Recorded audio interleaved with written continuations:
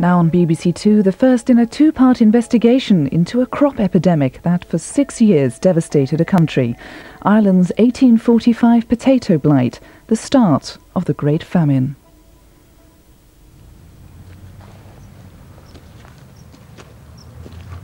Along the side of a builder's yard in the Irish city of Limerick, there's a neglected track. It leads to a place which evokes terrible memories. I was shown one vast grave on the outskirts of the city, near the poorhouse, into which nearly 2,000 bodies had been gathered in less than a month. The cross stands on a mass grave, just one of thousands scattered all over Ireland. Such memorials bear stark testimony to one of the greatest tragedies in Irish history.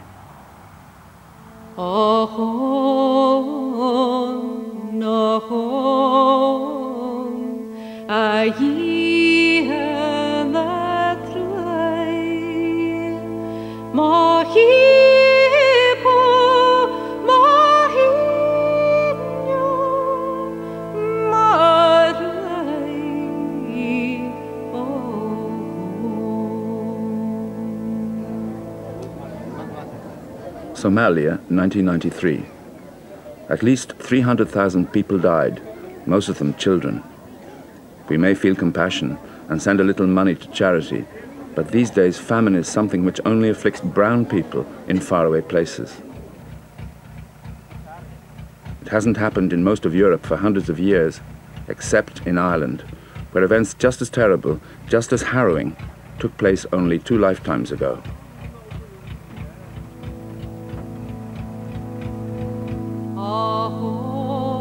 Dead, uncoffined, naked, funerals consisting only of the cart driver and someone to help in putting the bodies into the grave.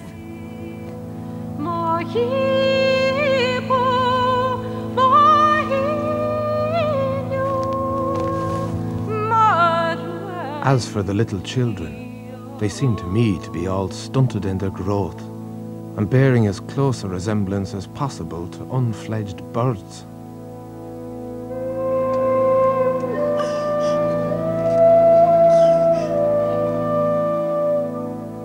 The same morning, the police opened a house on the adjoining land, which was observed shut for many days, and 2 frozen corpses were found, lying upon the mud floor, half devoured by rats.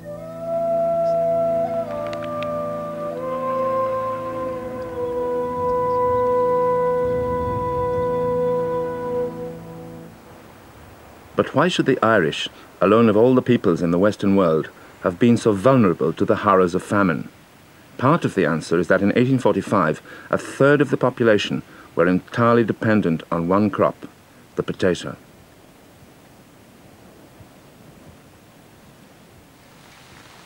The climate in the west of Ireland is mild and wet, too wet for crops like wheat to do well. For thousands of years, a small population depended on oatmeal and cattle.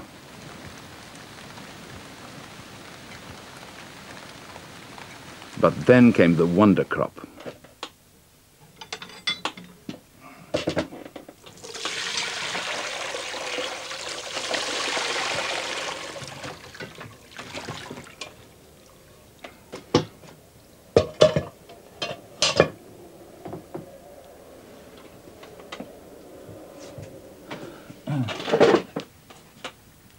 The splendiferous spud, one of nature's greatest inventions, full of nutrition. It's got carbohydrate, it's got protein, it's got lots of vitamins. It's a bit weak on vitamin A, so we put in some buttermilk. Or if there's some greens handy, that will also do the job. A man can live on potatoes perfectly easily. And in the 19th century, in Ireland, the poor would eat up to 14 pounds of spuds a day. That's a stone. There was a problem with the potato, one problem, the problem of storage. Potatoes can only be stored for up to 6 months, or 9 at a stretch. So that between May, when the harvest was exhausted, and October, when the new potatoes were coming in, the Irish went a bit hungry every year. There was a seasonal dearth of food in the summer. Despite the seasonal food shortage, the population more than doubled in less than 100 years. By 1845, derelict hillsides like this one in County Mayo were teeming with people.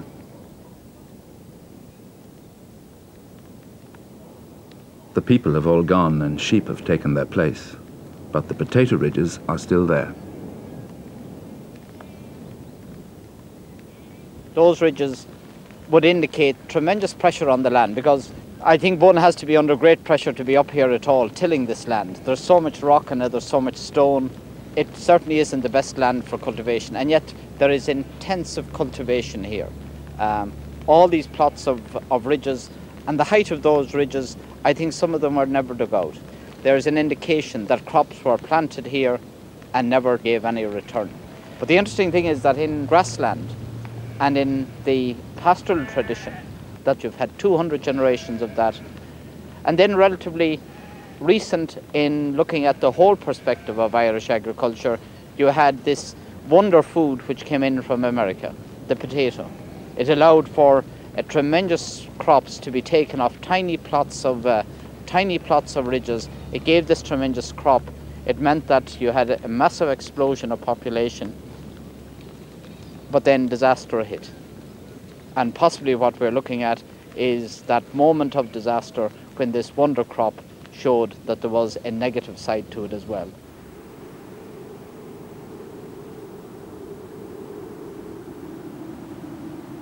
There had been failures of the potato harvest before, but until the autumn of 1845, crop disease or bad weather had only affected some districts and had rarely lasted more than a single season. In September 1845, farmers in many different districts all over Ireland noticed signs of a new disease on the leaves of the potato plants.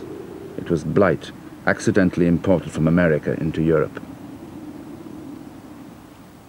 Reports on the harvest from different parts of the country varied greatly. The disease is by no means as far spread as was supposed, and the crop so overabundant that the partial failure will be the less felt. Hunger will, I fear, soon commence among near 1 million of our people. The British government, which then controlled affairs all over Ireland, thought that the Irish were exaggerating as usual. But the Prime Minister, Sir Robert Peel, knew Ireland well and was alert to the danger of famine. He set up a scientific commission to investigate the causes of blight and to try and find some remedy. But scientific knowledge wasn't far enough advanced, and the commission's recommendations were all useless. Ireland's population was then a booming 9 million, with up to 3 million people utterly dependent on potatoes. Clearly there was an urgent need for a substitute food. Maize was the cheapest available. It was known as Indian corn.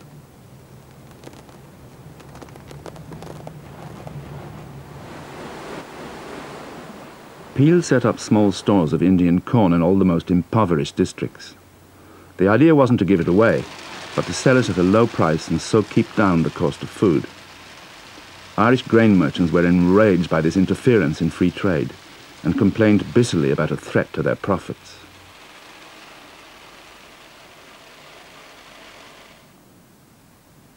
The problem for the poor was that they had no money with which to buy food at any price.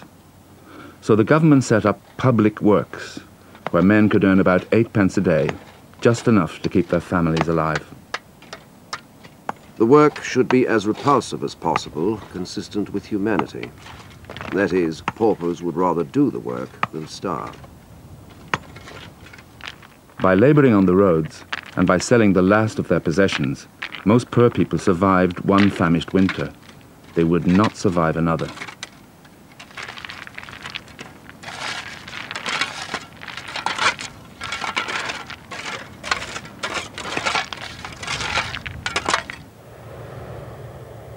In the summer of 1846, there was fresh trouble about free trade in food.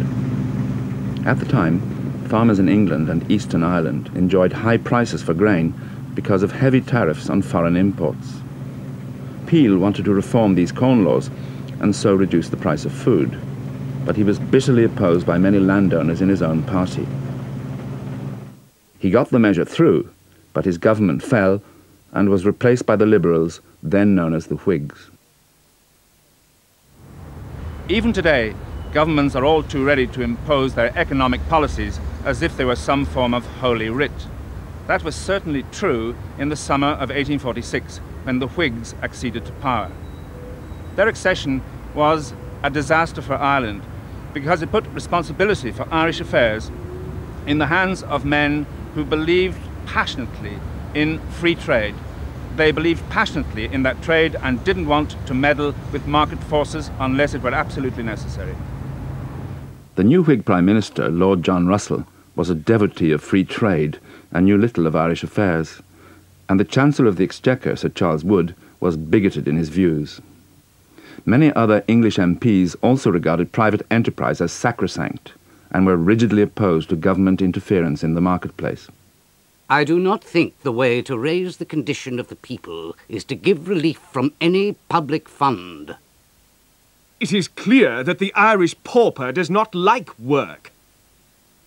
I object to the principle of taxing the people in this country to relieve the distress of Ireland. These were also the views of Charles Trevelyan, the civil servant in charge of Irish famine relief. He was devout, narrow-minded, and convinced that God and market forces were on the same side. He saw the famine as a visitation of God, as a way of solving a very serious overpopulation problem. And he believed that by and large the government shouldn't intervene very much because in the long run that would make things even worse.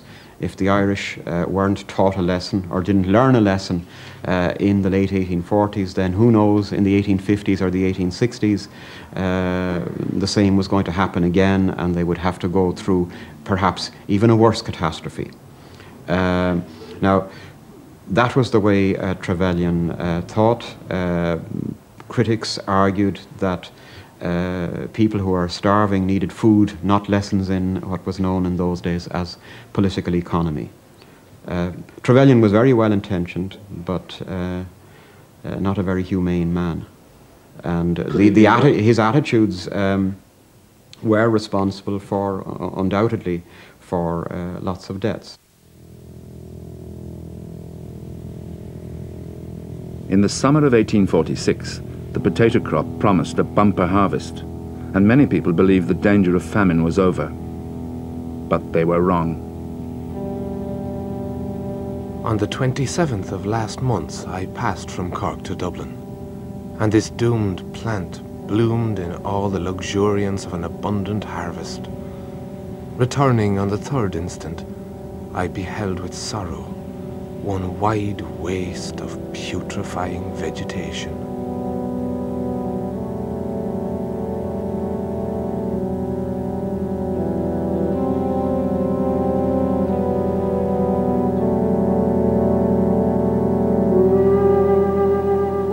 Before I saw the crop, I smelt the fearful stench, now so well recognized as the death sign of each field of potatoes. I saw my splendid crop fast disappearing and melting away under this fatal disease.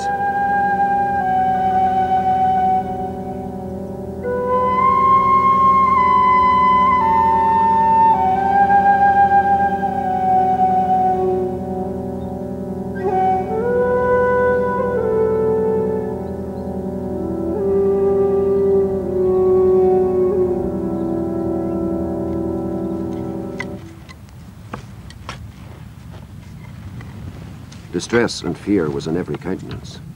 There was a great rush to dig and sell, or consume the crop by feeding pigs or cattle, fearing in a short time they would prove unfit for any use.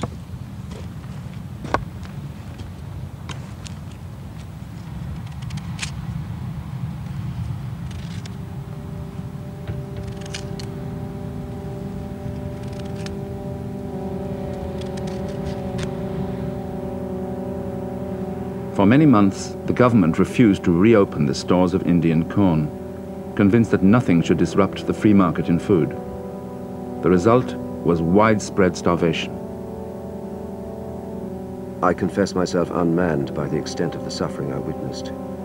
More especially amongst the women and the little children, crowds of whom were seen to be scattered over the fields like a flock of famishing crows, mothers uttering exclamations of despair, whilst their children were screaming with hunger.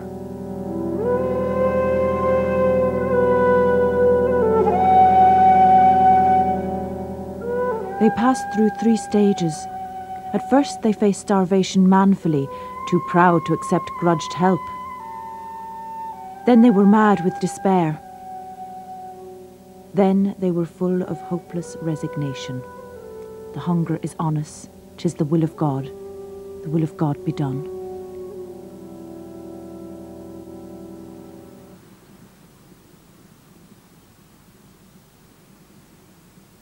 Descriptions written at the time are haunting. But for me, what brings the famine closest is the fact that there are still people alive today whose grandparents survived the tragedy. A few of these old people, like Tom Gilty, remember the stories they first heard in childhood. They lived down here, Thomas McFadden. He walked across that mountain every day and watched for 1 turnip a day and came home with a turnip at night. That man, he lived to be 101 years. He's buried over there in the graveyard. And he was one day on the Mealand Road with a cartload of potatoes. And there was a lot of women and kids, begging a few of them, and he was throwing them a few, like, here and there. And the landlord caught him. So the landlord put a different man the next day with the cart, his brother Dick. But there was 10 times more people the next day waiting for Dick. And Dick's orders were to give no potatoes away. But they were all in the road and Dick couldn't get through. And they all gathered round the cart. And they tipped the load of potatoes up on the road and took the whole lot from Dick. Oh, the praties, they are small, over here, over here. Oh, the praties, they are small, over here. Oh, the praties, they are small, and we dig them in the fall, and we ate them skins and all. The famine affected the whole of Ireland, but it was most terrible in the west, where most people still spoke the Irish language. Bab Fertier tells the story of a poor woman who had just buried her daughter and then called on a neighbour's house. Ach na die sie gwalt sie weil in glana, leg nor de londer stachetje. Agus hook sie die en lohoog. Agus die bride gebiliseerde kreatuur agus gaatelo. Agus nor die een bie etike, rap sie boeges le bennetie, agus doort. Keerd molles boeges le hiese, nach een bie a goedemoed. Oh, the praties, they are small, and we dig them in the fall.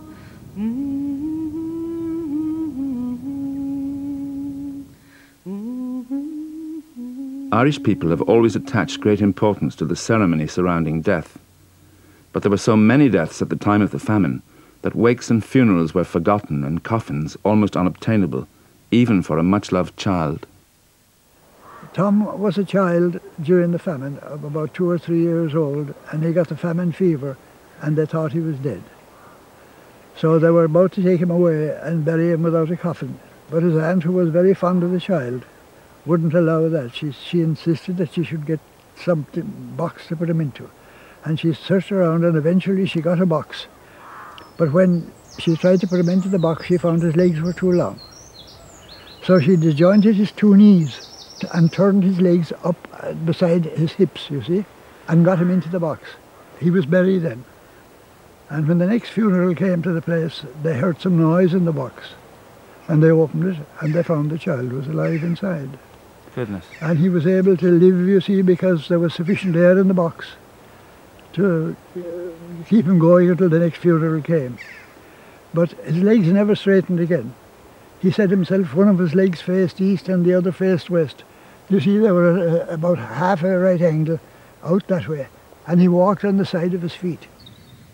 But, Father dear, a day will come in answer to my call, when Irishmen will fight again and will rally one and all. As time went by, Irish people who might at first have accepted the famine as the will of God came increasingly to see it as caused by the British government. This old song cries out for vengeance. We'll raise the cry, revenge for slavery.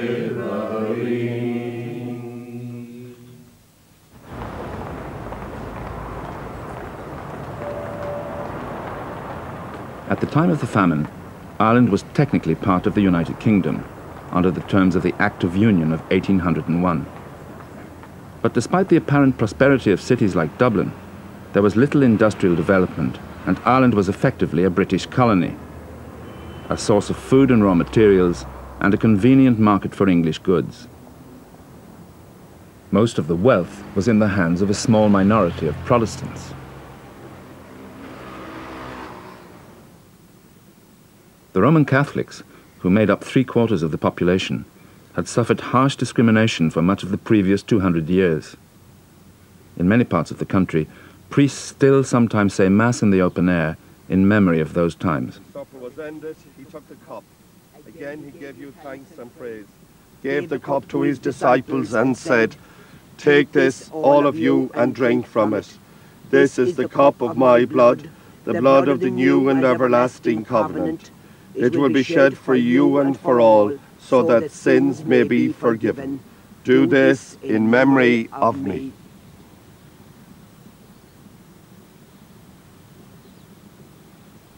Under the so-called penal laws, Irish Catholics weren't allowed to hold office in government. They couldn't buy or sell land. In theory, they couldn't even go to school unless they turned Protestant. By 1829, all these laws had been repealed, but by that time religious discrimination had come to be seen by many people as part of the hated colonial process.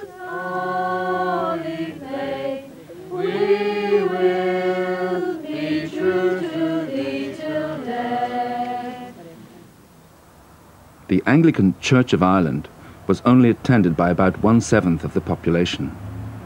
Catholics resented the Church of Ireland because although they never entered its precincts, they were forced to help to pay for it. It was also, of course, the religion of the ruling classes. 80% of the land was in the hands of the Anglo-Irish gentry, the descendants of English adventurers who'd been granted lands in Ireland in the 17th century. This is Colonel John Brown, who was the founder of the estate here in about 1690. And this is the marble staircase here, which was put in by Italians in about... Many landlords were absentees. Others were permanent residents. Some were brutal and arrogant. Others tried to be benevolent. But all of them lived in another world from the ordinary Irish people. And here is the Angel of Welcome, one of the most beautiful statues. And it was a tradition that if you've been away for a long time and you arrive back as one of the family, the first thing you do when you come into the house is to actually shake hands with the outstretched hand there of the angel. And up here especially you can see how the staircase is cantilevered. It goes about... The evil of the system lay in the gross inequality in the distribution of land. Anglo-Irish landlords may have seemed all-powerful. A few of them were, but most sat at the top of a ramshackle pyramid of tenancies and sub-tenancies. The estates were often in debt, and most of the land was let on long leases to quite wealthy tenants. But at the bottom of the heap were hundreds of thousands of small sub-tenants. These usually rented their land from richer farmers from one year to the next, with no security, always in arrears with the rent. And these poor people tended to subdivide their land still further to make provision for their families. So you get a dualistic system where the better off farmers tend not to subdivide, and so the inequality in the distribution of land over time is becoming greater. farms that are of 50 or 100 acres in, say, the year 1800 are still more or less like that in 1845.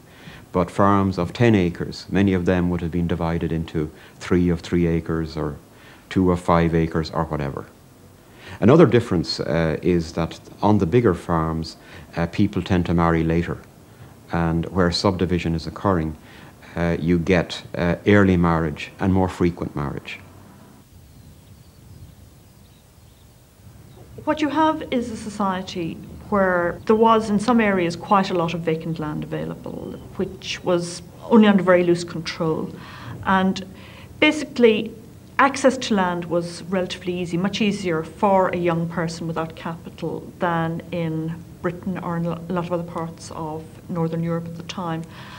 And the importance of that is that, first of all, people could marry and set up home at a relatively early age.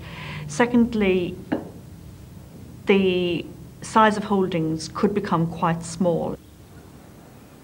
The result is that by the 1840s you have a lot of people in Ireland living on very, very small holdings of land. So you have a very strange picture in Ireland where there's almost an inverse relationship between land fertility and population density. In other words, a lot of the smallest plots of land are on the worst quality soil.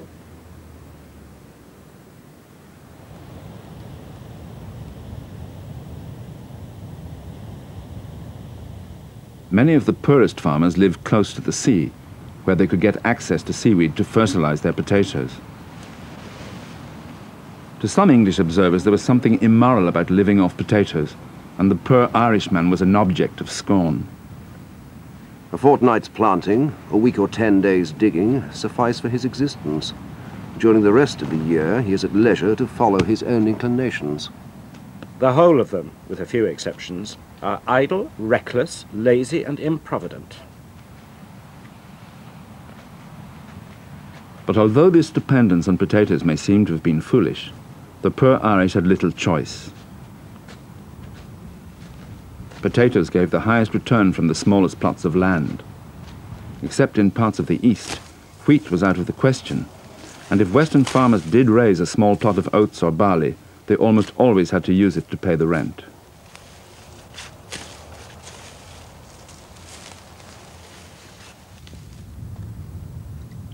A quarter of the population, well over 2 million people, survived by renting a plot of potatoes from year to year, or by trading their labor for a small patch of land. These people lived in primitive cabins in the utmost squalor and poverty.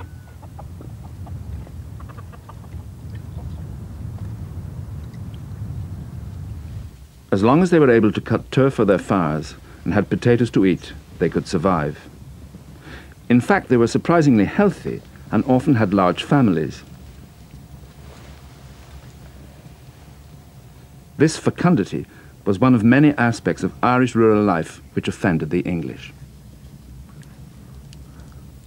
The Irish peasantry have a taste for rioting and whisky, spend a large portion of their year on Popish holidays, and the usual crimes and absurdities of itinerant and local treason. Who can wonder if Pat continues poor? But English visitors were appalled by the depths of Irish poverty. A bed or a blanket is a rare luxury, and their pig and their manure heap constitute their only property. Before the famine, the British government decided that something must be done about the poorest of the poor. 130 workhouses were built, where destitute people could take refuge at times of extreme want. The workhouses were paid for by rates levied on local landlords and tenant farmers. Conditions were made as harsh as possible to dissuade the Irish poor from sponging off the rates. They are led to their stalls for the night, where are pallets of straw in long rooms. They are sorted and ranged according to sex, to lie down together with neither light of the sun, moon, or candle till the morning dawn, to resume afresh the routine of the preceding day.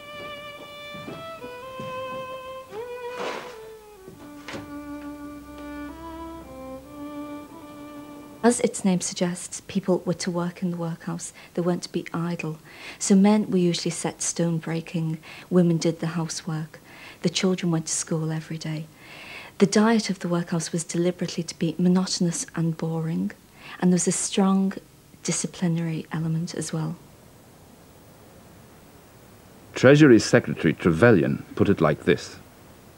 Relief should be made so unattractive as to furnish no motive to ask for it, except in the absence of every other means of subsistence.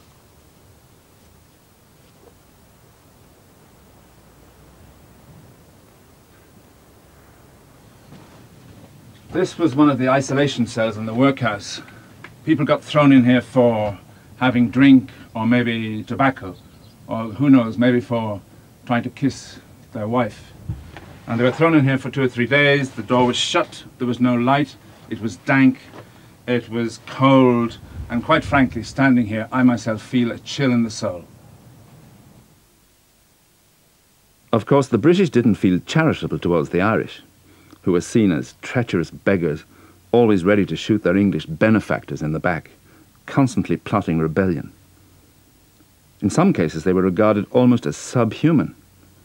There's an element of racist scorn in many cartoons of the period.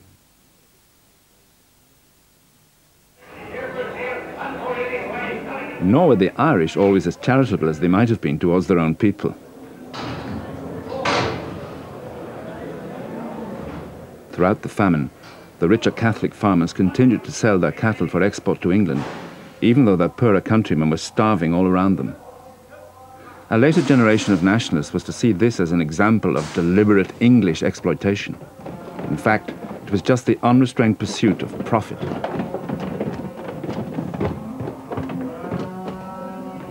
There was nothing to stop that food staying in Ireland. It would have stayed in Ireland, presumably, if the farmers in question had got a higher price on the local markets than they got on the export market. Nobody forced the food to leave the country. It didn't have to leave the country to pay rents either. There was a common currency between the two countries. The rent could have been paid by food sold in Dublin, just as well by food sold in Liverpool. The reason the food didn't stay in Ireland is because the people who were starving didn't have the wherewithal to buy this food. Now, the alternative would have been for the government to compulsorily buy the food in the markets, but that would have caused a similar process of objection by the people selling it, who were mostly Irish, who were mostly Catholic, who were, by and large, not the landlords. They were the farmers. They were the middling ranks in Irish society. And they obviously wanted to get the maximum market price for what they were selling. If the government had paid maximum market prices, it would have been a matter of indifference to them. The Whig government also refused to interfere with the free market in wheat, barley and oats. Although there were large imports of maize, wheat continued to be exported to England throughout the famine, to the understandable fury of many Irish people. There had been crop failures throughout Europe, but other governments, Belgium, Russia, Alexandria, were importing food. They were closing their ports to export, and they were actually providing bounties for food imported into their countries. The British government refused to do that, and it very much left Ireland to free market forces.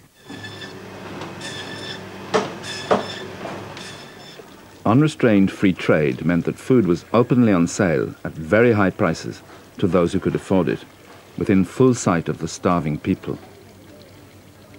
This seems to me to be the ultimate obscenity of British government policy in the late 1840s. At the same time, thousands of people were dying of hunger. They went on the shore, and every rock and every place you'd go was turned over with looking for limpets and winkles. They had ate everything. And then they started eating the seaweed, chopping it up and boiling it, and they died with dysentery and black fever and scarlatine fever and yellow fever. They were dying every day, like. The weather that winter was the worst on record. It was described as one continuous storm.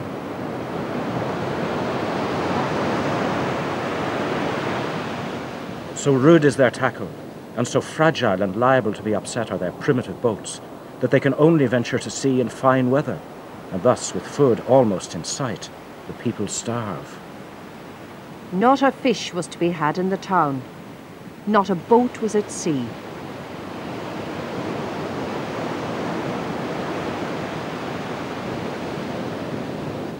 After much delay, the government restarted the public works.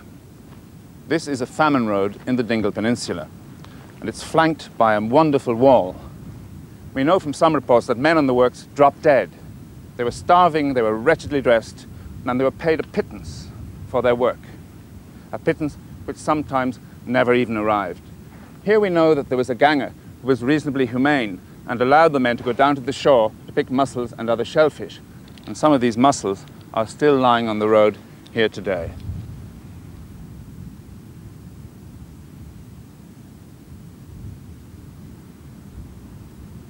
The system, as it operated in some places, tended to benefit the strong and those who could work at the expense of those who couldn't.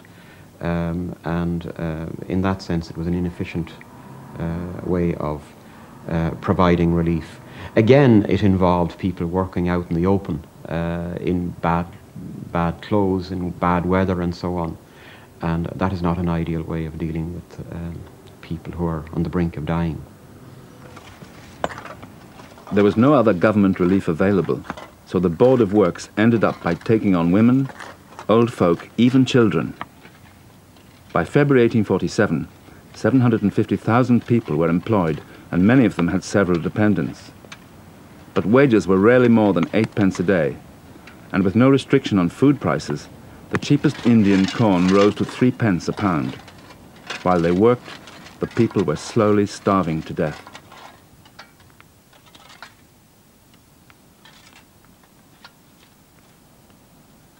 What they were paid was probably adequate to keep a family alive in, say, September, October. By January, what they were paid was no longer adequate to buy sufficient food for that family. Yes, maybe you could pay them more, but the more you paid, the more you were taking people out of ordinary everyday jobs, farm labourers, work in the local towns, etc.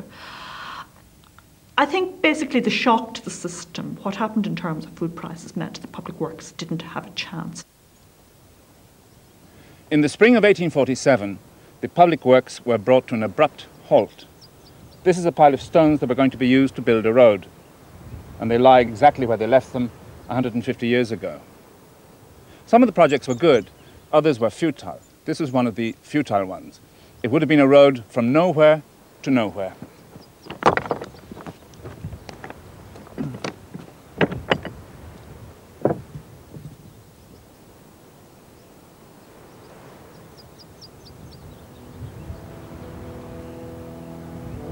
When the public works were brought to an end, poor people had little hope of survival on the land.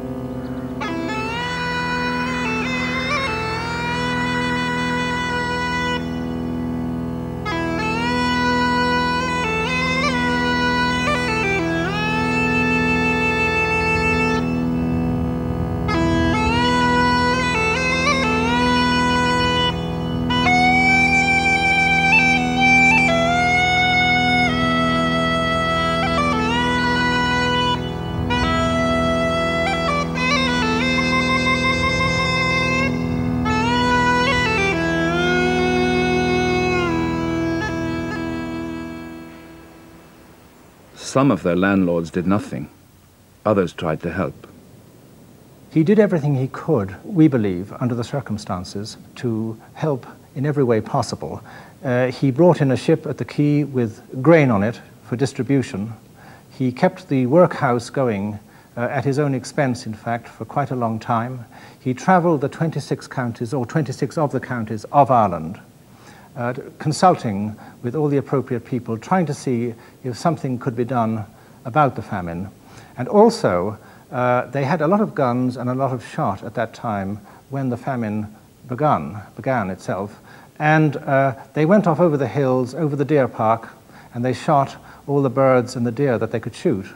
And they brought them down into the great big enormous famine pots, which they boiled up great soups with. and they had lines of people that they gave out the soup to. From the early days of the famine, some local relief committees and private charities like the Society of Friends, the Quakers, ran soup kitchens where starving people were fed.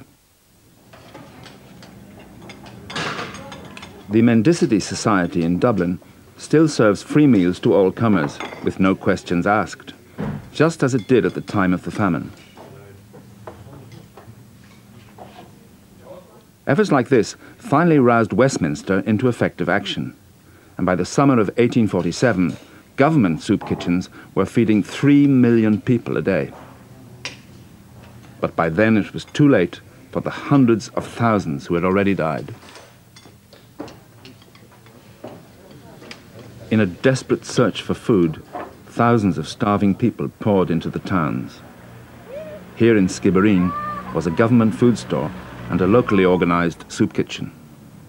The poor people came in from the rural districts in such numbers in the hope of getting some relief that it was utterly impossible to meet their most urgent exigencies. Any day that you would have come to this town in the winter of 1846-47, you would have seen approximately 8,000 people gathered here, outside the soup kitchen which stands behind me.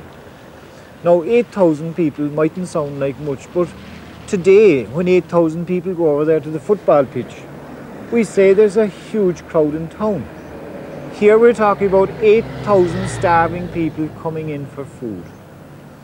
Furthermore, the soup committee were sending out as many as 700 servings per day up to a distance of 4 miles out of town to those who actually couldn't come in because they hadn't the strength. In every famine, far more people die of disease than die of hunger alone. And when people flock in from the countryside in search of food, the danger of epidemics is greatly increased. This is as true today as it was in 1847. In the Ethiopian famine of 1984, great care was taken to try and ensure clean water supplies to prevent dysentery. The medical teams also had modern disinfectants and antibiotics for the treatment of disease. Even so, relief workers found that Ethiopian children in 1984 suffered from exactly the same diseases as the Irish children of 1847. Typhus is spread by a louse, an infected louse. And of course, as happened in the Irish famine, I understand, we had a lot of debilitated people gathered together, their clothes were dirty, and their heads were full of lice. And people who are sick and cold huddled together for warmth. And of course that caused a lot of the spread of the infection at the time. So we were very concerned about the high numbers of people gathered together. I've read quite a bit about the famine, and the thing that continues to amaze me is the similarity. I mean, the diseases were exactly the same. Bacillary dysentery, typhus, pneumonia, and I'm certain, although I haven't read much about iron deficiency anemia, but I'm absolutely certain the anemia was gross in Ireland at that time. I don't know if much has been written about that, but I mean, it's a very important factor because it predisposed people to the various infections we're going. The workhouses, which had been shunned before the famine, were now besieged by thousands of people begging for admission. Inevitably, the places of refuge became hotbeds of infection.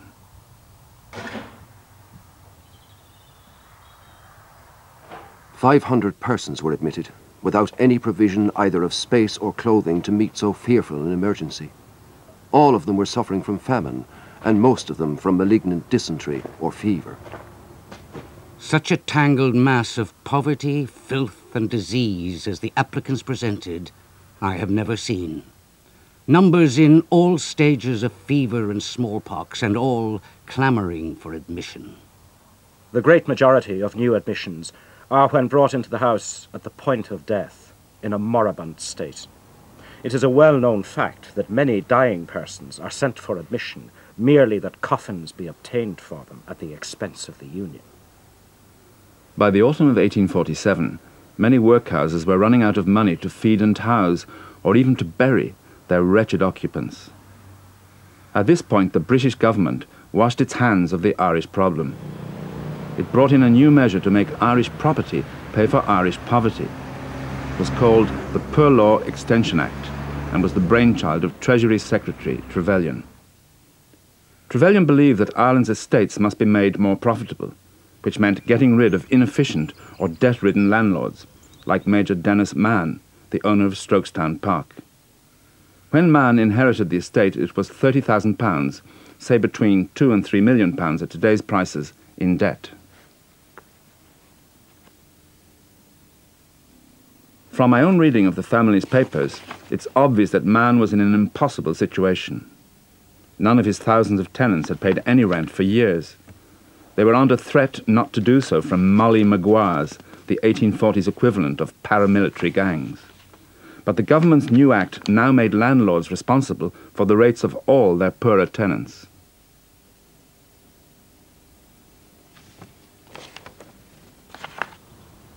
Mann himself was assassinated before the new act became law, but the problem remained for his successors. How could landlords pay the rates for thousands of poor tenants who were no longer paying them any rent? The answer was to evict them and destroy their houses.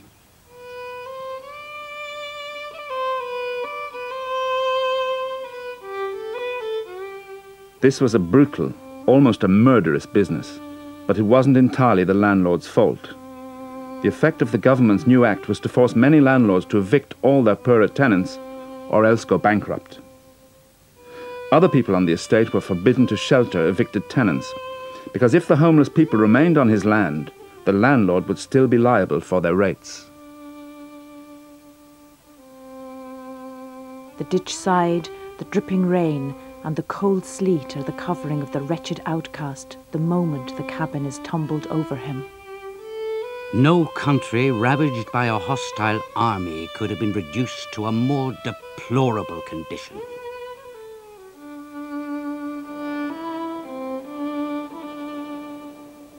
Whole districts are cleared. The torpor and apathy which have seized on the people are only surpassed by the atrocities committed by those who set the dictates of humanity and the decree of the Almighty at equal defiance.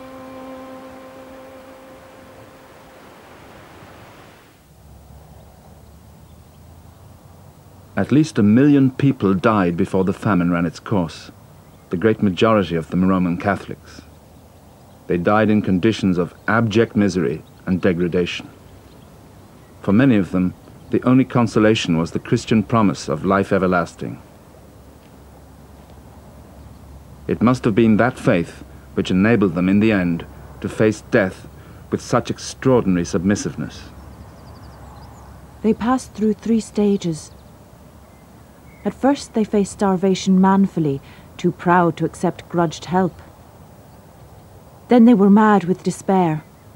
Then they were full of hopeless resignation. The hunger is on us, 'tis the will of God. The will of God be done. St. Patrick's Day, New York.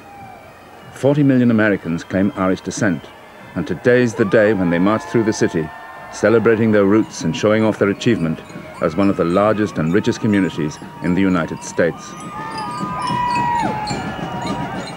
Some of these people are the descendants of Irish immigrants who first came here 150 years ago, hungry and in rags.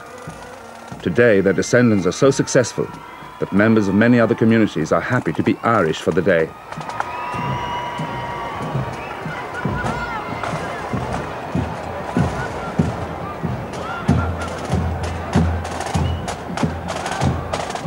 But among the throng of people having a good time are a few who harbour bitter memories of exile and pain, of British injustice and oppression back in the old country. Many of those memories begin with the terrible events of the Great Famine.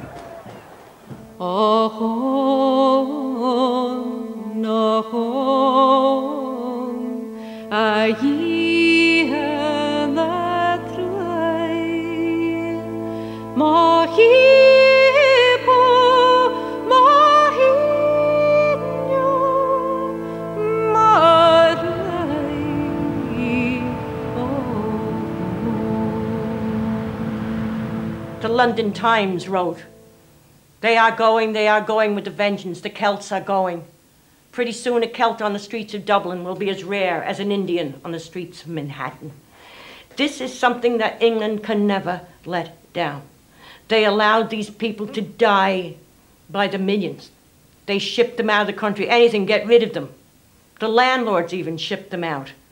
There were so many of them died, they had no place to bury them. The mounds, you can still go and find a little field, in the countryside. They had bottoms in the casket so they could just drop them out. Children died at their mother's breasts, and who cared?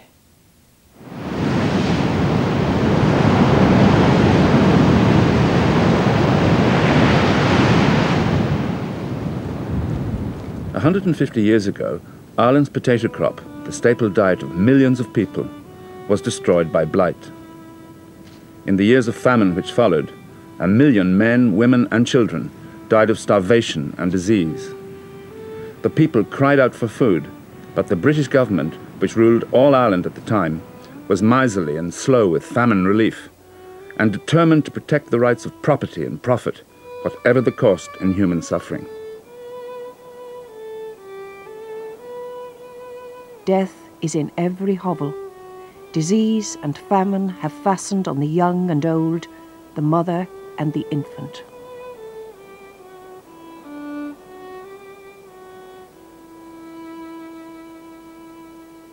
You'd have to have a heart of stone not to feel compassion for the Irish peasants when the famine struck.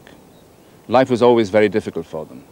Their religion was reviled, their native language and culture despised. There was always the possibility of eviction, and then came the potato blight. It looked like the end of the road, but for some of the lucky ones, there was one last resort: emigration. The richer tenant farmers were often the first to go.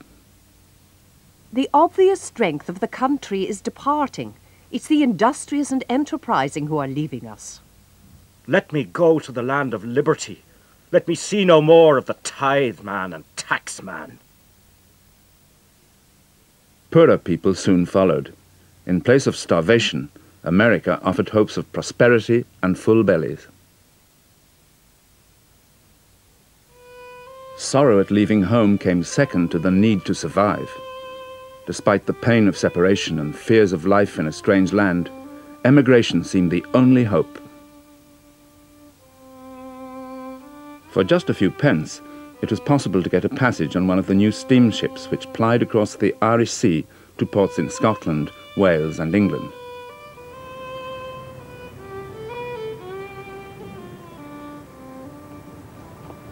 "300,000 people came to Liverpool in 1847 alone. The first immigrants who came perhaps were the better off ones, but increasingly as the famine bit, the immigrants were poorer. A lot of them were ridden, had fever, and they were obviously not welcome because they were a burden on the local taxpayers. And unfortunately, 1847, there was a recession in England. So it actually coincided with a period of high unemployment in Britain. And who are these paupers coming from Ireland expecting poor relief? So the sympathy, public sympathy, turned very quickly to wanting to get rid of the problem. It was seen as a problem. And what is interesting is the port authorities in Liverpool and Glasgow, Cardiff, elsewhere, repeatedly asked the government to control the problem, to introduce some sort of fever legislation, to do something. And the government said they could not intervene. Despite British hostility, hundreds of thousands of poor Irish people stayed on, joining earlier generations of immigrants in the overcrowded slums. Many died of fever, but many more survived, and within 5 years of the famine, there were 750,000 Irish-born people in mainland Britain. But for well over 1 million Irish emigrants, Britain wasn't far enough. They were determined to go to America, and in the spring of 1847, this old quay in Cork was thronged with thousands of people desperate to get away.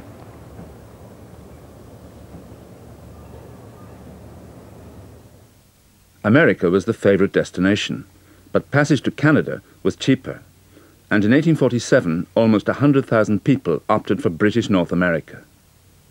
Many passengers were already infected with fever. They were supposed to undergo a medical inspection, but there were too few doctors for the multitude of emigrants. Everywhere there was panic and confusion.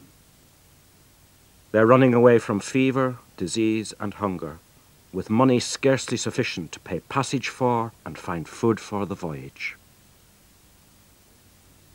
When they eventually got on board, it must have seemed that the worst was over. A Quaker who witnessed peasants embarking for America wrote in his diary, "There was nothing but joy at their escape, as if from a doomed land. God help them, they didn't know what horrors awaited them once they set sail."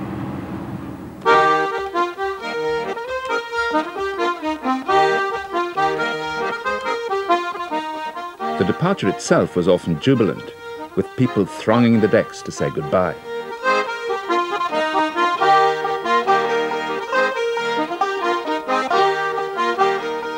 Even the congested hold must have seemed exciting at first, but within a few days the appalling overcrowding made itself felt.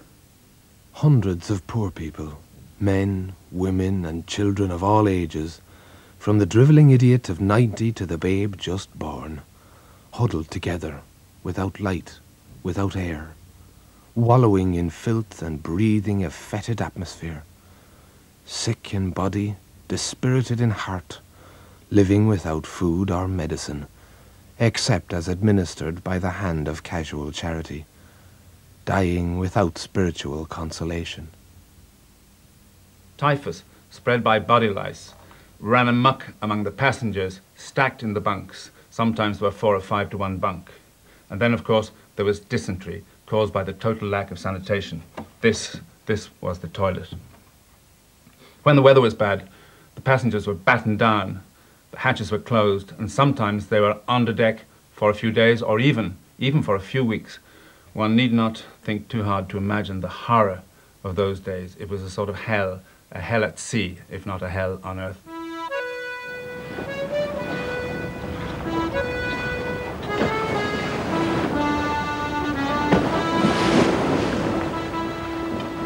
The voyage could take anything from 6 weeks to 3 months.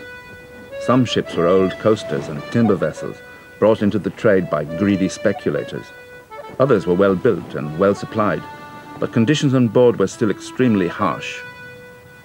The desire to reach America being extremely strong, many of the emigrants were content to submit to very great hardships during the voyage. We sailed 3 days, we were all seasick, not a man on board was free. We were all confined unto our bunks, and no one to pity poor me. No father kind, nor mother dear, to lift up my head it was sore, which made me think more of the lassie I left on Paddy's green shamrock shore. For far too many of the Irish emigrants, the first landfall was Grosse Ile, the quarantine station for Quebec, where all vessels with fever on board were obliged to stop. Sick passengers had to be landed on the island, where they would have to stay until they died or had been declared free of infection. The regulations were strictly enforced, but in 1847, many of the ships at anchor under the guns were carrying the bodies of people who'd already died at sea. There was a continuous line of boats, each carrying its freight of dead to the burial ground and forming an endless funeral procession. From one ship, a boat proceeded 4 times during the course of the day, each time laden with a cargo of dead. The main cause of death, of course, was the disease. And you had good captains, you had bad captains, you had good ships, you had bad ships, and you had ships that provided good food and some that provided not so good food. But basically, if the immigrants were healthy when they boarded the ships, they could survive. And it was the high death rates came, of course, on ships where you had fever breaking out, and of course the fever was the main cause of death. With thousands of sick and dying people to cope with, conditions on the pretty island soon became atrocious. The medical superintendent, Dr. Douglas, pleaded for money for new hospital buildings to replace the overcrowded fever sheds. These were very miserable, so slightly built as to exclude neither the heat nor the cold. I have known poor families prefer to burrow under heaps of stone on the shore rather than accept the shelter of the infected sheds. This building behind us, apparently there were double-decker bunks, and one can picture the various accidents that occur when you're sick and the poor people in the lower bunks suffering from somebody's misery above. So there are conditions, the overcrowding, the numbers of people. It's bad enough if one person is, or one family is enduring misery and sickness and the death, but when you're surrounded by it, the doctors and those who still had, the priests who still had some elements of strength and health about them, they themselves must have suffered from watching the terrible conditions under which people existed. Douglas at one point says that the things are so bad that he has to put two in a bed, and that he quotes at one point, these people are so indifferent to life that they'll even lie alongside a corpse without any emotion or without showing any signs of fear or revulsion. They've been reduced to such a terrible condition. 5,400 Irish people are said to be buried on Grosse Île. Some historians believe there were many more.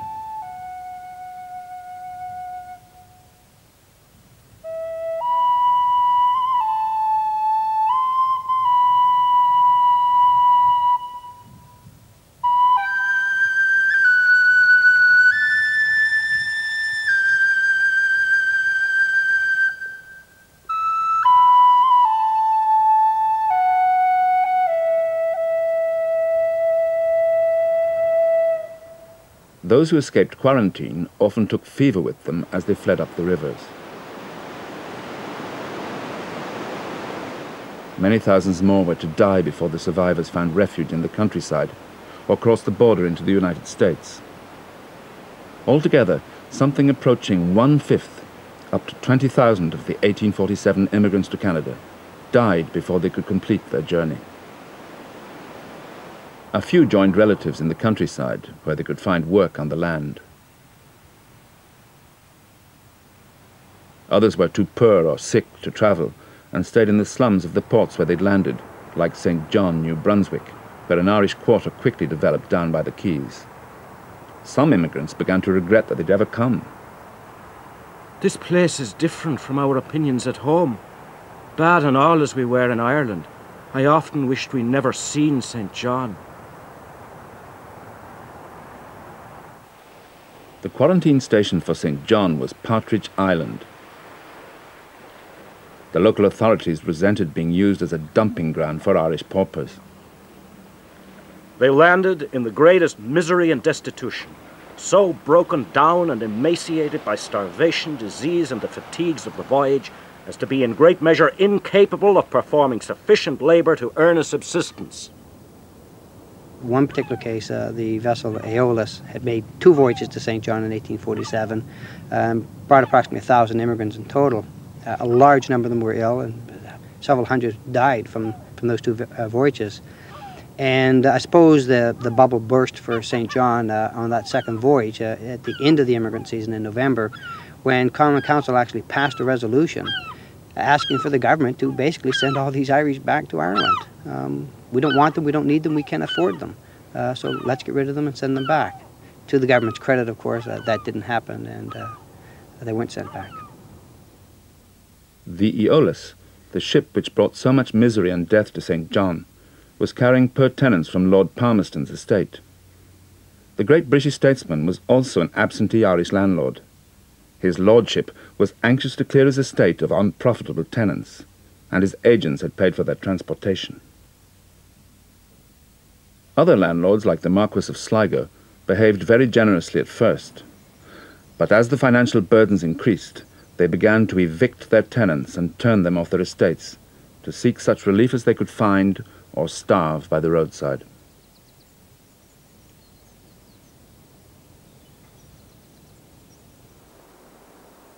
This wholesale extermination of entire communities wasn't altogether the fault of the landlords.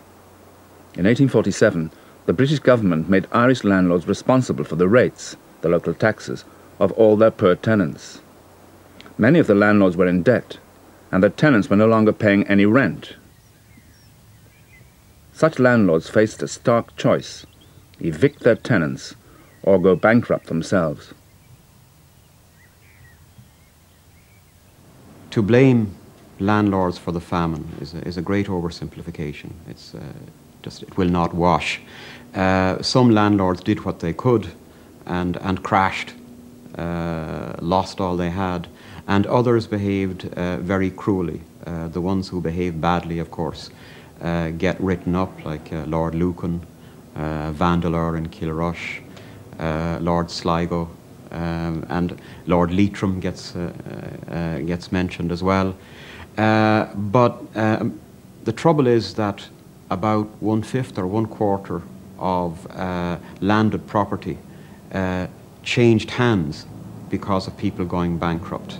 And had landlords spent every penny they had, there still would have been a problem. So putting the burden on Irish landed property in 1847 was not a feasible way of dealing with famine relief. The landlord's church, the Church of Ireland, was also blamed for exploiting the poor during the famine. Protestants were later persecuted in some areas, and their churches gradually fell into decay. The problem here was called superism, and it arose from the belief that some Anglican pastors forced Catholics to convert to Protestantism in exchange for food. You can still find memorials in some areas which keep alive the belief that Catholics preferred to die rather than take the soup. In enduring memory of the numerous heroes of West Clare who died rather than pervert in the Great Famine, and who were buried here coffinless in 3 large pits. Taking the soup was seen as treachery by the Catholics. It was, in Irish, what was called cúlaicín. It was, they were bending their own people as much as their faith. Yes, it is hard for us to understand it. I know there was a certain amount of persecution of the people who became converts. They were called supers, and that nickname super is still used around the country as an insult. As a synonym for somebody who betrays the cause? Yes, a traitor, someone who, an apostate, someone who abandoned the faith for the sake of soup. But I would say that at the same time that there were very few Protestant clergymen who would deny food to a Catholic unless he became Protestant. I think that would have happened very, very seldom, if at all. In fact, charitable relief for the poor of both faiths was often distributed by Church of Ireland clergymen, and many of them became infected with typhus fever while visiting the sick. Dr. Trail of Schull did great work during the famine, and he was never accused of interfering in religion by the Catholics at all. He is really a classic example of a Protestant clergyman who did heroic work during the famine and paid for it with his life.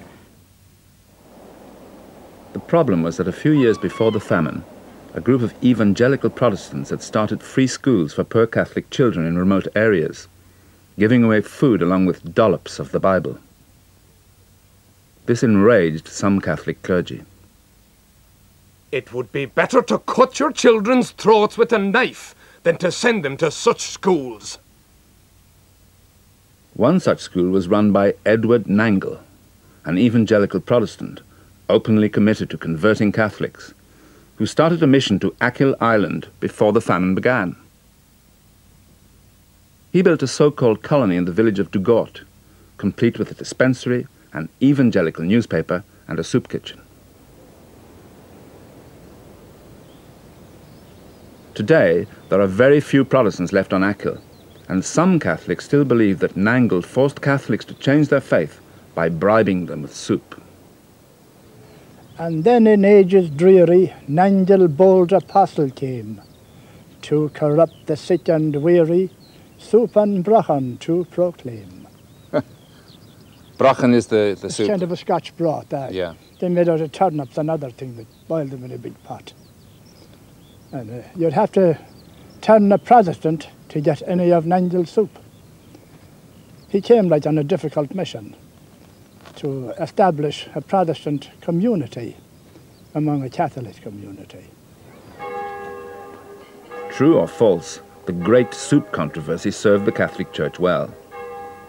Many Catholics, whose faith had been lukewarm before the hunger began, turned to the Church with renewed fervour after the famine, perhaps because some clergy encouraged the belief that the famine was a punishment for their sins. It is a calamity with which God wishes to purify the Irish people.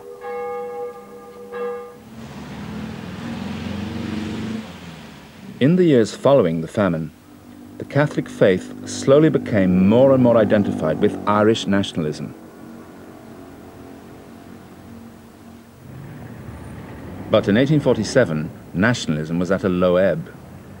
The great Daniel O'Connell, whose monster rallies against the union with Britain had once inspired thousands, died the same year on a pilgrimage to Rome.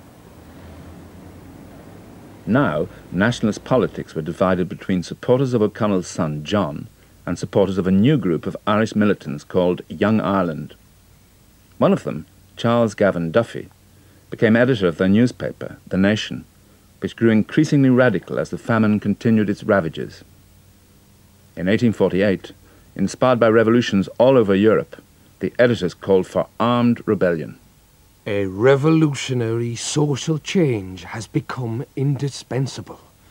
The last gaspings of 1,000 human beings have commanded it.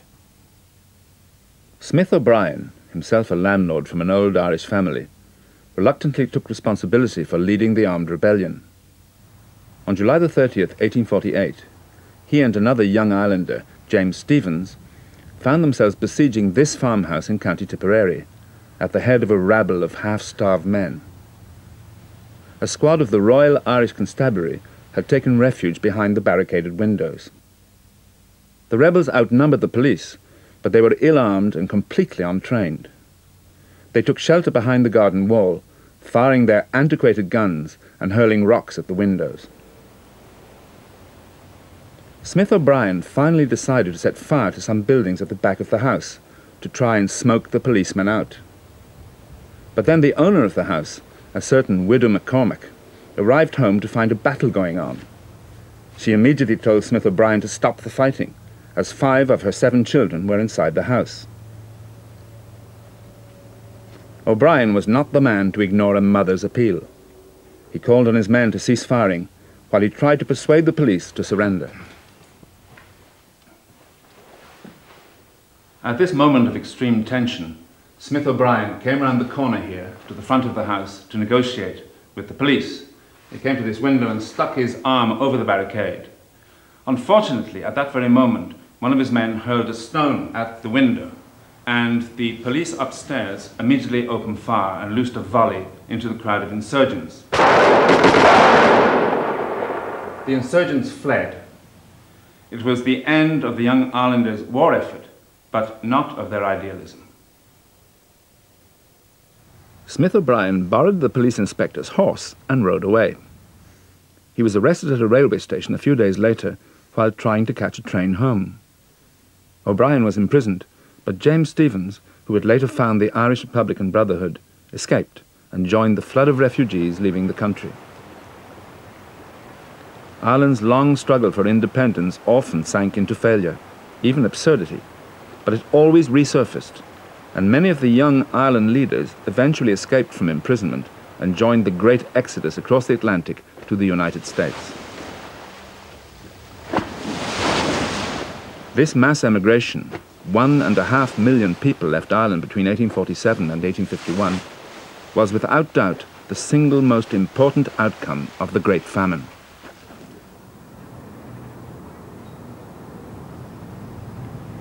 For the hundreds of thousands of Irish emigrants who crossed the Atlantic in the mid-1800s, America was the great dream, the dream of freedom, the land of promise, the land of hope. And New York was the supreme goal. It was the Mecca. Most of the Irish who came here probably didn't know very much about America, but they did know one thing, and that one thing was very important. They knew that the Americans had got rid of the British, and that must have been a great attraction. The main point of entry for the famine immigrants was South Street Quay on Manhattan Island. There's never been anything like it in American history before this. The whole idea of us as an immigrant nation begins in this place, really, with the Irish immigrants who come through, because they're not just immigrants, they're essentially foreign to the people who were living here in New York. They're Catholic, many of them don't speak English, and they are perceived as essentially foreign. The great debate in the United States about the reception of foreigners begins here. When they get off these boats and come down onto the ground, they find people waiting for them who pose as people willing to help them. They were called runners, and they were taking their luggage. They would bring them to rooming houses, and the idea was to fleece them of everything they had before they got 100 yards into Manhattan. There were almost no government control of immigration at that time. So that they thought the end of their journey was here. In many ways, this was the beginning of it.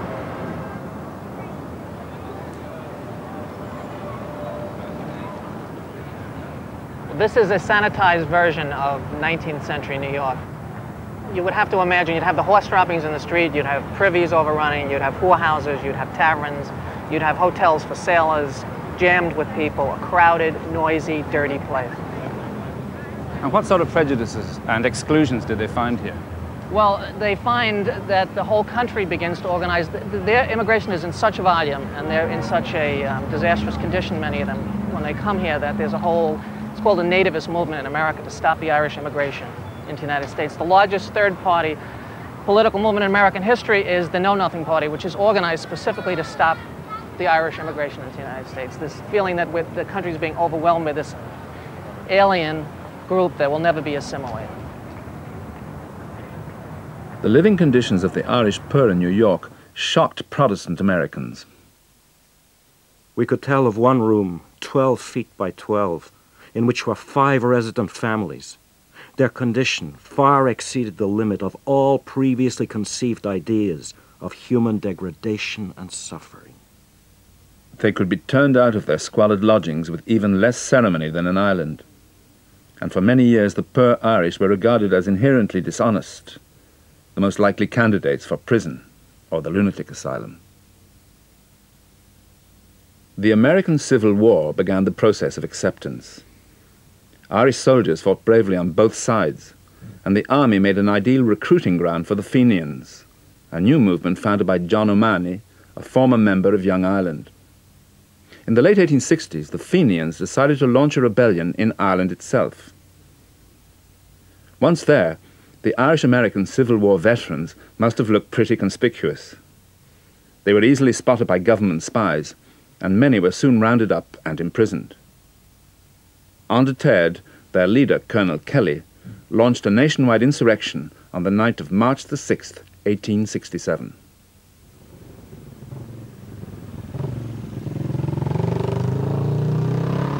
Here in Temple Road in the leafy suburbs of South Dublin, about 500 Fenians gathered. It was dreadfully cold, it was snowing, it was very dark.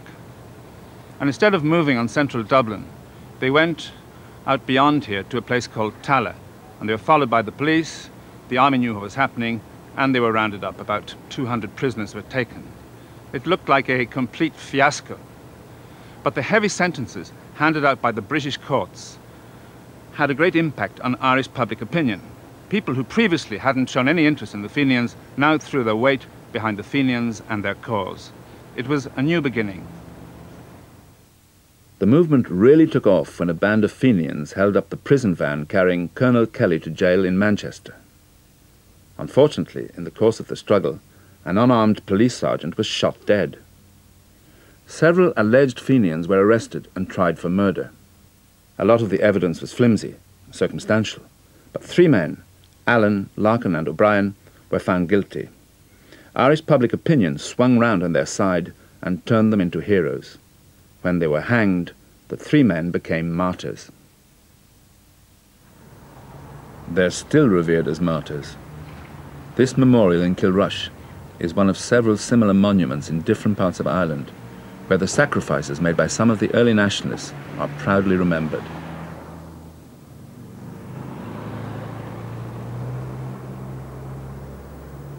The story of the three men and their heroism is part of nationalist mythology. The power of that mythology, especially where the famine was concerned, was put to work by the son of an Ulster Presbyterian minister, John Mitchell. He was a former member of Young Ireland, an ardent nationalist with a passionate hatred of the British. Mitchell was a master of the telling phrase, of the carefully calculated exaggeration. 1.5 million men, women and children were carefully, prudently and peacefully slain by the English government. The Almighty indeed sent the potato blight, but the English created the famine. Mitchell blamed everything on the British, relieving the Irish of any responsibility for their actions. And you can hear his words on the lips of Irish nationalists to this day. A government ship sailing into any harbour with Indian corn was sure to meet half a dozen sailing out with Irish wheat and cattle. In other words, Ireland had plenty of food, but it was all exported to England, so the Irish starved. But Mitchell was wrong. Exports of food continued because the government refused to interfere with free trade. But apart from a terrible few weeks at the beginning of the famine, far more grain flowed into Ireland than out of it.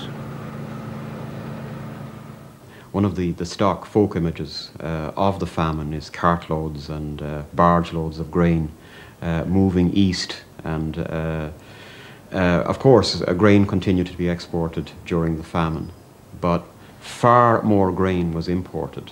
I mean, the balance of trade in grain was adverse, and very markedly so during the famine period. But of course, the grain imported was of low quality. It tended to be Indian meal or maize, whereas what was exported was oats and wheat.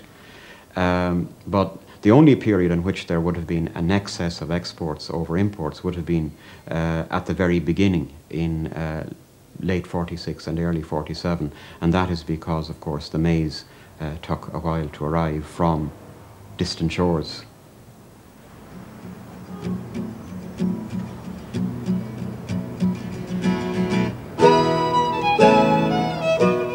The pattern of emigration set up by the famine continued, and Mitchell himself eventually joined the throng of Irish immigrants who went on pouring into the United States throughout the second half of the 19th century.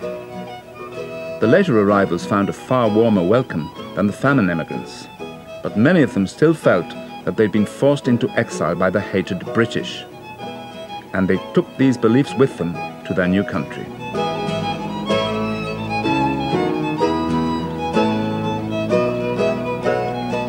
The liberating climate of the United States made many Irish immigrants all the more determined to back independence for the old country. America enabled them to see that freedom and democracy for Ireland was a real possibility.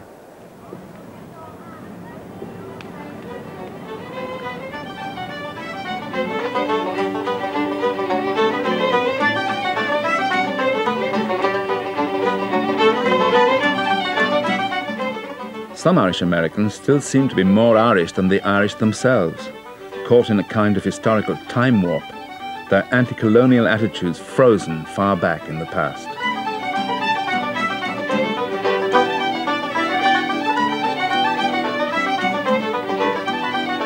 Even after 50 years in America, Paddy Reynolds still swears by John Mitchell's dictum that the English created the famine. I think that they contributed to the death of about 4.5 million Irish men, women and children. And for that they should pay. Whatever way that it's possible. They did contribute to it, and they did help to keep it going. What could they have done that they didn't do to alleviate the suffering of the people? They could have supplied us with the food that was necessary. The question that always enters my mind is the potato crop allegedly failed. blight hit it. What happened to the wheat, oats, barley, rye, and other grain crops that was in the shipyards of Ireland, Dublin and Belfast and Sligo, on its way out to the Crimea to feed British troops, while the people in Ireland were dying with starvation? They didn't even try to save their lives, they contrived it to do it. They allowed them to die. It was a complete genocide of the Irish people. Doubt in my mind, the British were mainly responsible. Ethnic cleansing of this century. If a native government had been in charge in Ireland, the people would not have starved. God's curse upon you, Lord John Russell. May your black heart soul rot in hell.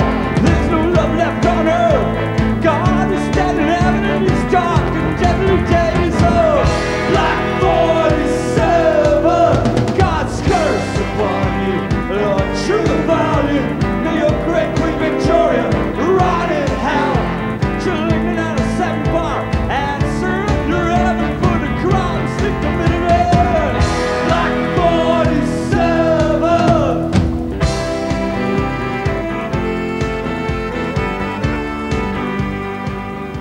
For a younger generation of Irish Americans, Larry Kerwin's passionate Black 47 punches home the message that the English were responsible. So it's hardly surprising that, ever since the days of the famine, some Irish Americans have been willing to finance Irish nationalists in their struggles against Britain.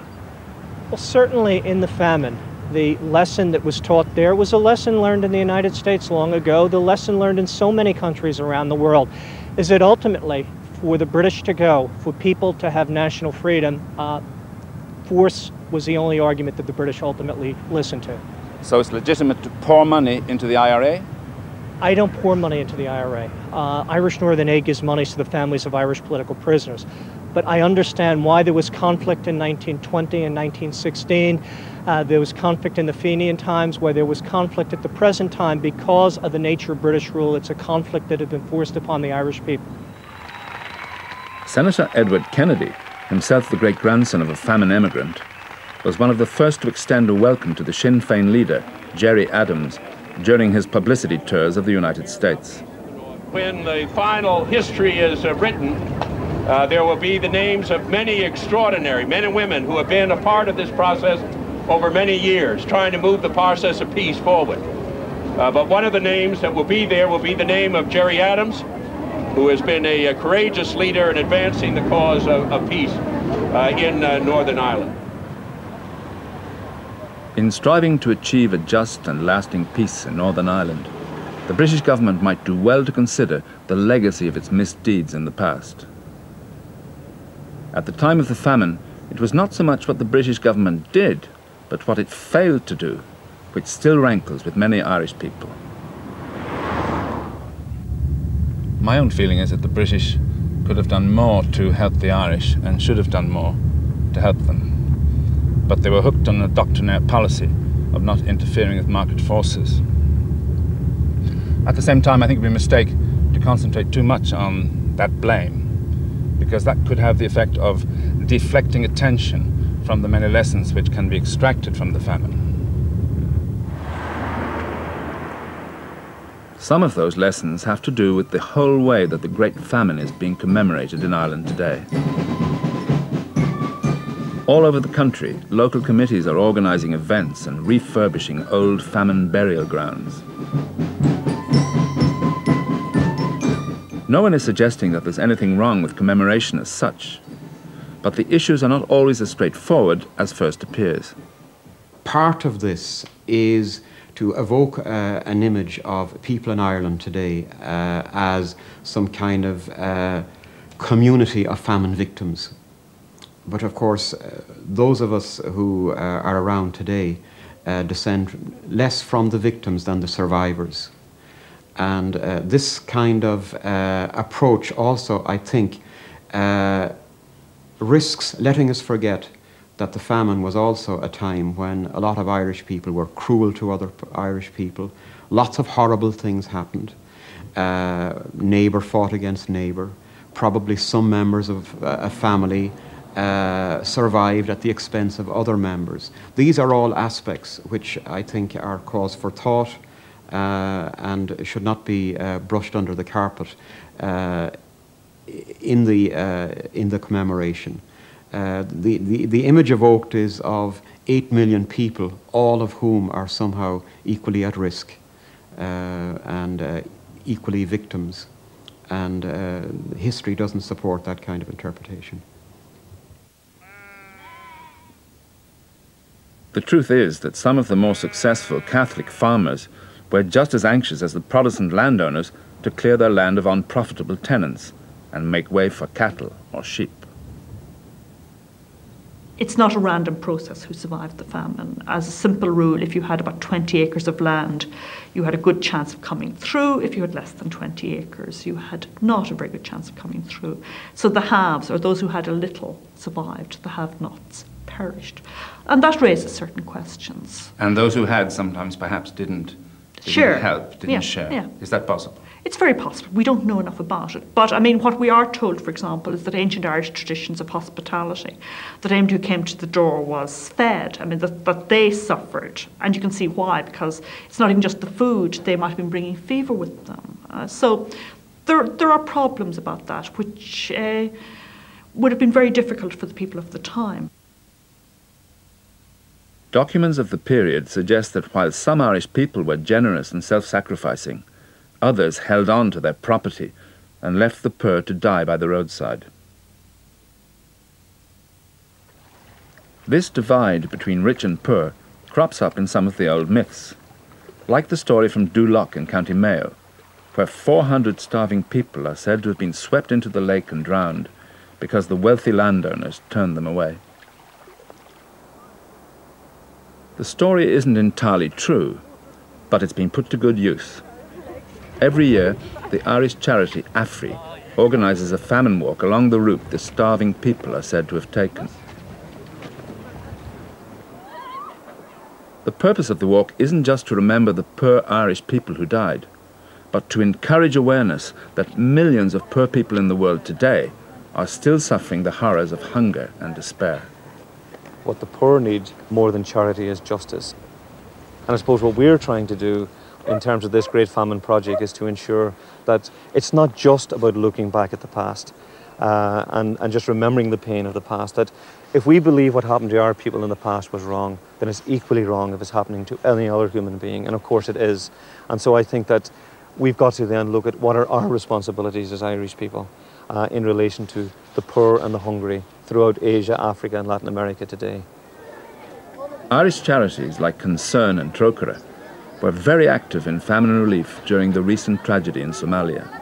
The Irish President, Mary Robinson, was the only Western leader to make a personal visit to see for herself the sufferings of the people and the efforts of Irish charities to relieve them.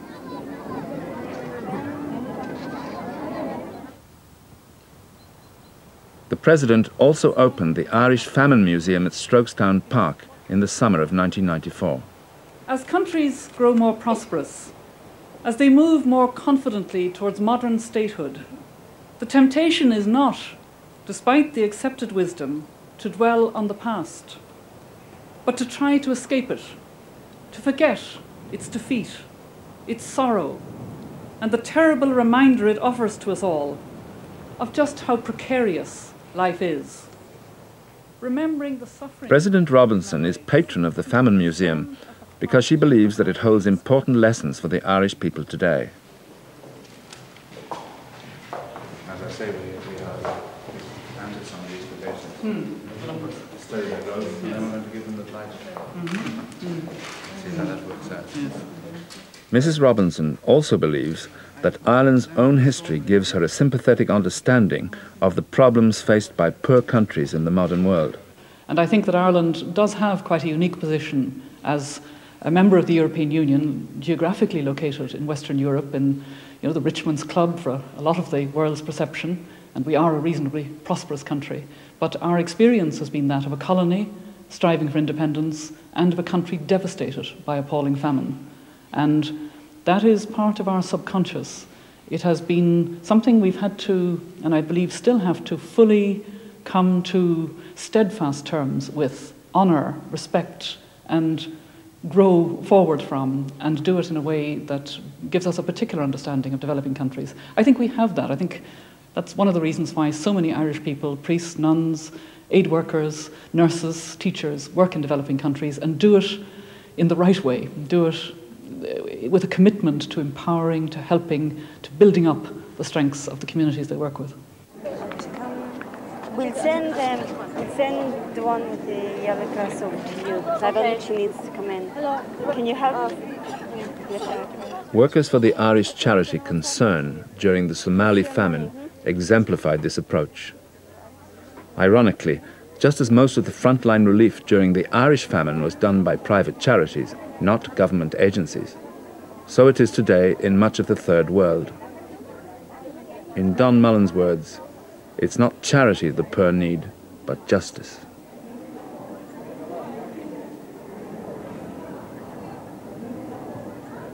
At least 300,000 people died here, most of them children. The charity workers do a heroic job, but when I look at the pictures of starving children today, I can't help feeling that we've learned very little in the last 150 years.